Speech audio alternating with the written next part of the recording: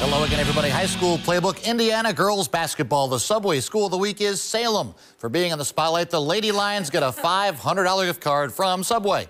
Salem girls basketball is enjoying unprecedented success, coming off winning back-to-back regional championships, the only regional championships ever won in the program's 6-decade history.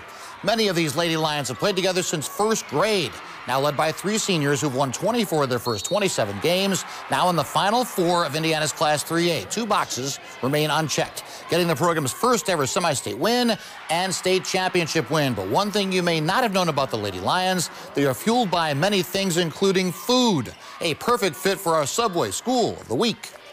Hi, my name is Macy, and Salem is the Subway School of the Week. Yeah! Yeah! Yeah! Hashtag for the food! Yeah! 1, 2, 3, Lady Lions! As you go on, people start wanting to bring you meals more and more, and the parents are cooking more and more. They adopted that hashtag of for the food, and we had dinner last night. There's a dinner for them tonight and lunch for them tomorrow, and teenage girls like to eat. So. And now you've got Subway. That's right. Now we've got Subway to carry us through. Oh, it's awesome. We have great support from our community, and it's just great to achieve this goal. It's very exciting, and I'm ready to go all the way. I'm ready to just say it. Yeah, it's very exciting. Perfect.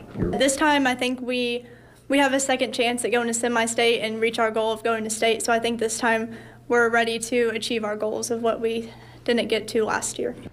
For winning a second straight regional championship, 24 wins on the season, and headed for the semi-state at Salem girls basketball, the Subway School of the Week on WLKY. Yeah!